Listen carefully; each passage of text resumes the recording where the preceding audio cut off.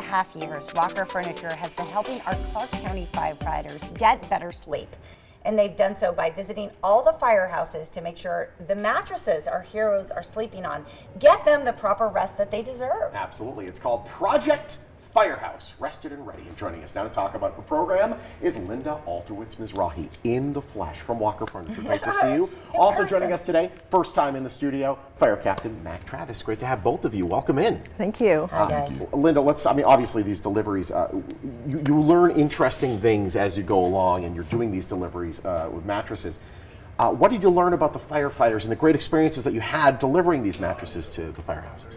Well, it was about, I focused on the day in the life of a firefighter, and I focused on their specific jobs, their exercise programs, of course, their sleep, and yeah, their cooking and how they dine. Yeah, they're living there, yeah, Well, for true. you really got to go behind the scenes. Not only that, but you got to experience a firefighter workout yourself. I accompanied you at one point, and that's where I got this amazing helmet, but you learned so much. And I think the neat thing about this program, Linda, you could have just written a check and had the trucks deliver the mattresses, but you kind of went a step further, and you got to know the folks that work within our firehouses.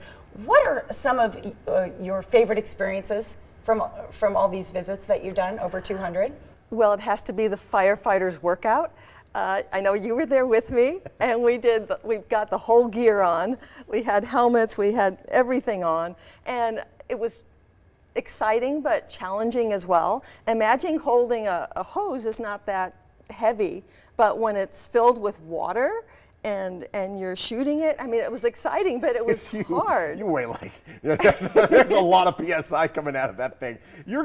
I mean, how close are you to just flopping around with the hose? Because I think we held it together, right? There we go. It was so heavy, and I think it just kind of is a testament to the amazing strength and training that goes into being a firefighter, and that's why I'm so glad we're going to talk today about the state of our firefighters in Southern Nevada. We're doing a little recruitment. Well, you should be recruited for the Raiders, first of all, sir. Because I mean, honestly, this man, right? if I was fire, I'd just be like, nah, I'm out, I'm good. Yes. I should be so fortunate. Yeah, there you go, it'd be very nice. Yes. Let's talk about your job and the friends you're trying to recruit. Well, right now I'm assigned to the training center. I'm the recruiting coordinator for Clark County Fire Department. We open our official recruitment on the 3rd of this month. It runs until the 31st of this month. We're looking for physically fit, able-bodied individuals, 18 years of age, with a valid high school diploma or GED equivalent, and no felony convictions. Those are our requirements, and we want everyone. We're in dire need of additional staff right now, and we're offering mentoring throughout the process to make sure that we can help individuals achieve this profession.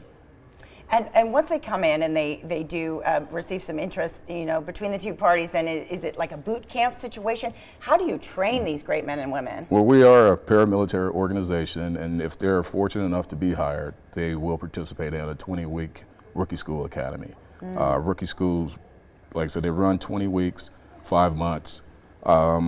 We run a minimum of 30 personnel in that academy.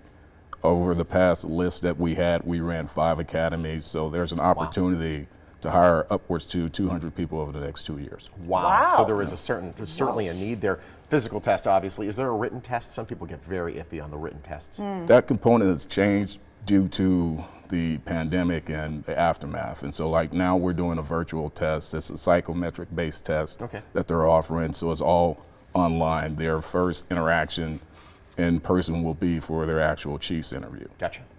What age range are we looking at? Men and women, correct? Minimum of 18. We don't have a cutoff.